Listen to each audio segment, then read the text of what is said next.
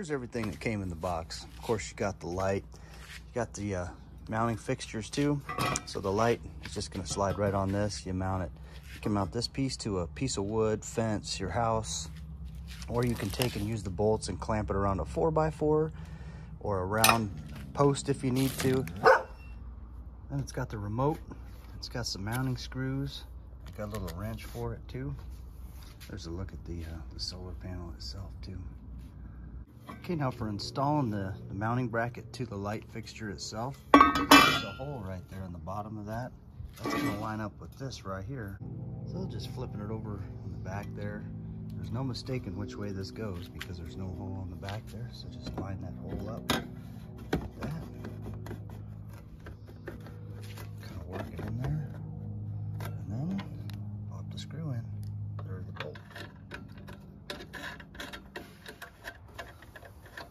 You know what you might do too, just a suggestion, is put a washer underneath that too. You get a whole bunch of spare parts here, so there's some washers in there you could probably borrow from. And if you're not using all these, there's washers in here too. All right, here's a look at it. Mounted up to this post I have. I just screwed it in there with some lag bolts, 4 lag bolts. It took me about 10 seconds, super easy. Can't wait to see this thing tonight. It's gonna be great. I've got it under maximum exposure to sunlight as well. Here's a tip from the manufacturer. They say it's suggested to mount the street lights at a height of 10 to 23 feet for optimal performance. I've got it sitting at about 12 to 14 right now. Okay, as far as the remote control, so the on button, that's, you know, if you just pushed on, it's gonna be fixed at 100% brightness. And it can be adjusted by the remote control as well. So you turn it on and then you can, with your percentages here, that gives you the percentage of 100% lighting that you want. Of course, the off button, and then if you turn it off, the light won't come on automatically the next day. You just got to leave it on. If you leave it on, it'll turn off when the light comes on.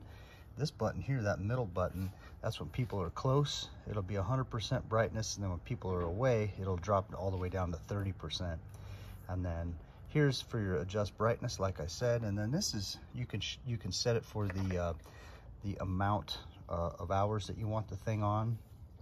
And it'll be fixed at 100% brightness for 2 hours, 3 hours, 5, 6, or 8, depending on how you program. It's just a matter of turning it on and then pushing the button on how long you want it to stay on. The other thing is, if you're using one of these hourly buttons, it'll turn into motion sensor mode as well. And the remote just takes 2 AAA batteries. This thing really lights up the place. It's a nice light. All right, just boosted it up to 100%, and now that thing is really, really lighting up everything. That's like a stadium light caliber. That's great.